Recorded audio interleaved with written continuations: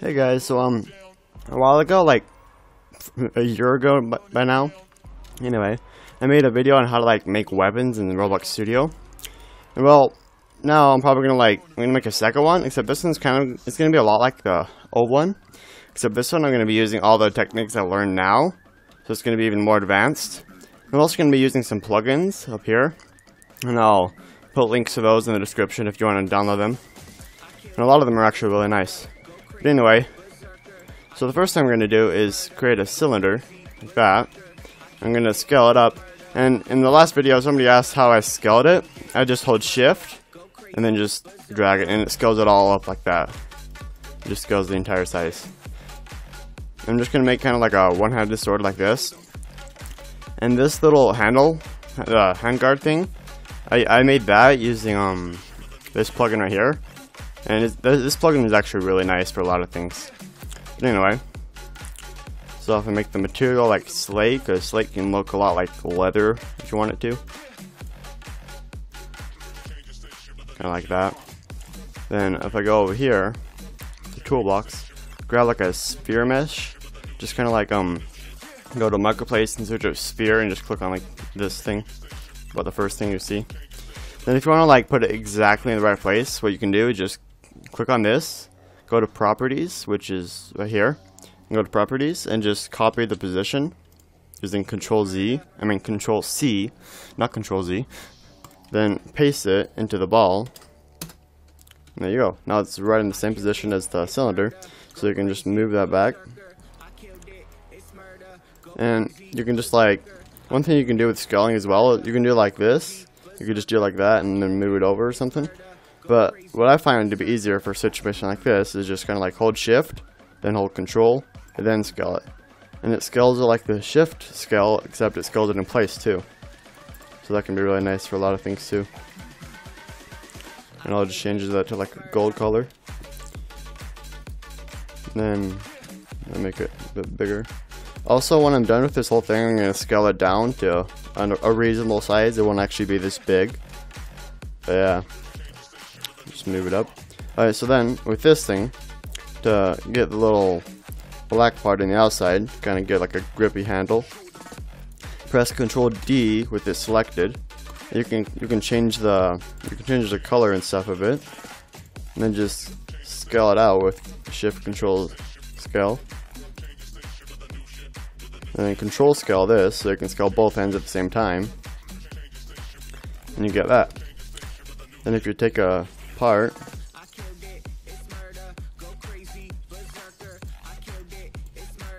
scale it up,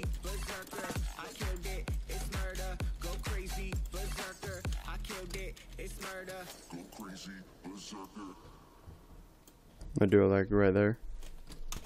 Okay, so then I'm just gonna kind of Control D and copy this. Actually, I might change this to like 3. This is, if you don't know what this is basically just how much it moves by, like the interval it moves by instead. So it goes like that. I can do that. There we go. Okay. Then I have to select all of them individually, because if I just go like this, it'll union the brown part too. And it looks kind of weird. So I have to select each one of these parts individually by clicking one, holding Control, and selecting another. Go like that. You get that kind of cool little effect. And then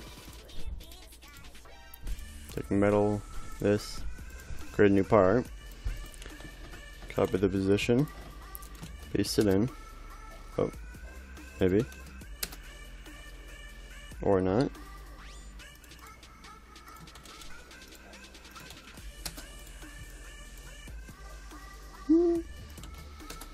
There we go. I think it's working now. There we go, okay. Not sure what's happening, but maybe it had something to do with this actually. I don't know. Then you can kind of scale this, kind of like this. And then here's where this plugin comes in handy, Archimedes 2. If I click on this, click on Z squared or whatever that means, and then click flip axis, so it goes the other way. Then I can change the angle I do like 30, render once, scale it down, render again,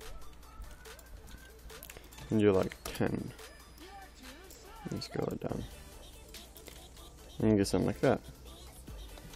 Then, if you want, you can go like this too, add the reflect plugin. You could just do the same thing on the other side if you wanted, but I'm too lazy for that, so I'm just gonna do that instead. It makes it a lot easier. Okay. And then on this blade, I kind of made the blade a little bit thick because I was like made the top part and then I copied and pasted it to the bottom, and I didn't really think about the fact that it might be a little bit thick, but yeah. So now this time I'm going to do it a little bit differently, a little bit thinner. Just, oh yeah, also you might want to, just to make it easier, you can like select all these and union them. Oh yeah, also another cool thing with unions, well, kind of cool, just kind of an interesting thing I've learned. You select the, like, when you're selecting the things you want to union, or whatever, the first one you should select, first one you select is the one that changes like the sort of box around it. Because look, if you see like the box around it is kind of just normal. But if I separate it and I select this one first, it aligns with that one instead of this one. And it makes it kind of weird, so now I want to select like the middle one first to make it easier. Then copy the position of this and paste it. Move this.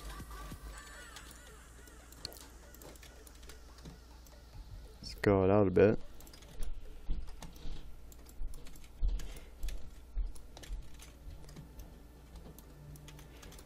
And then scroll it out this way.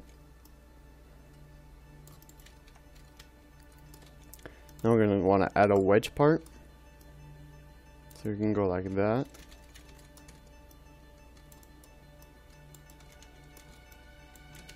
And just kind of scale it into this to where it looks kind of like it's just attached that like naturally. And scale it out. And in the last video I did this really complicated thing with unions and stuff. And this one, like, it's a little bit easier with this thing because you can go like this. I mean, the unions are still pretty much the same, but you can go like this, and that makes it a lot easier to get like it just right and stuff. And scale that down, and then drag that out. Now here's where the tricky unions come in.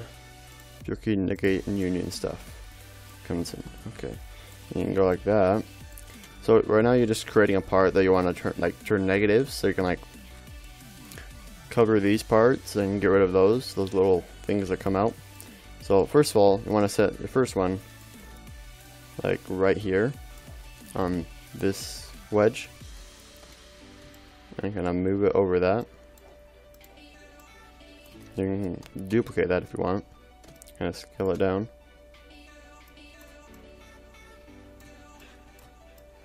And put another one right on here. And scale that over there. But with this one, you're also going to want to delete all this excess material. So you're going to want to go over there too. Go way out there. Okay, get all of that. And if this doesn't make sense, what I'm basically doing, so like, if you don't understand union and gate, it's basically just you take a part, you take another part. If I make sure collisions is off, of course, then drag them inside of each other, negate this one, and then select both of them and union them. It does that. So that I'm just basically using that to kind of refine this blade. So I'm going to select both of these, and then I'm going to negate those. Then what I can do, since I have the reflect plugin, instead of just trying to replicate this on the other side, what I can do is just select all of this and just use the reflect tool. It makes it a lot quicker. I'm going to just drag this over here, select the entire sword, and union it all. Except it does that. Okay, that means I need to scale these out more. Actually, I can just scale these in. That would work better. Negate those again. And union. And if you look at it, it kind of has like this weird shadow thing. Actually, wait. Let me change how the union is. When it has that weird shadow thing, well, let me just show you. Okay, so it has that weird shadow thing. The shading is really weird with it. When it's like that, go over here into the union's properties. Go to collision fidelity and select hole. Oh, whoa.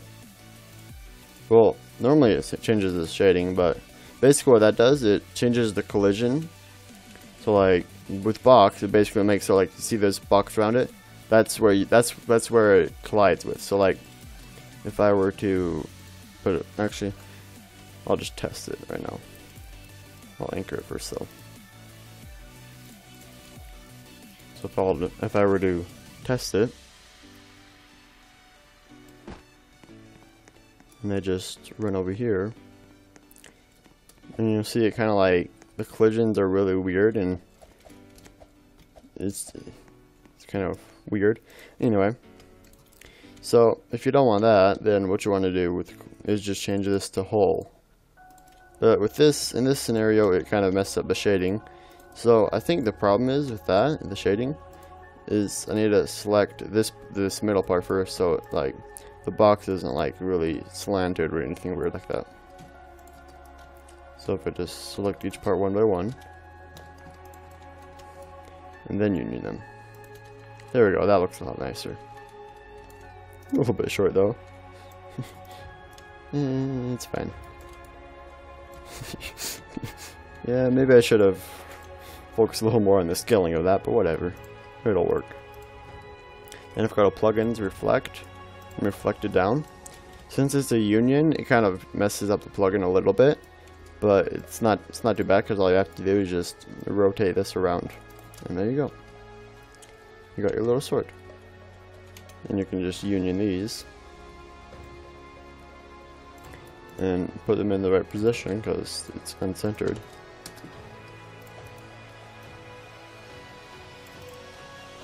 And there you go. All you have to do is like get out a dummy. You can like scale it down to the dummy, group it all together, and just scale it down a little bit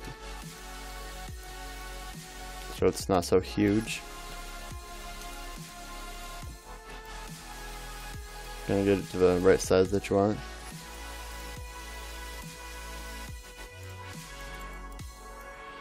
There we go. There's my very short-bladed one-handed sword. Anyway, that's about it. That's about it for this video. I'll see you later, I guess.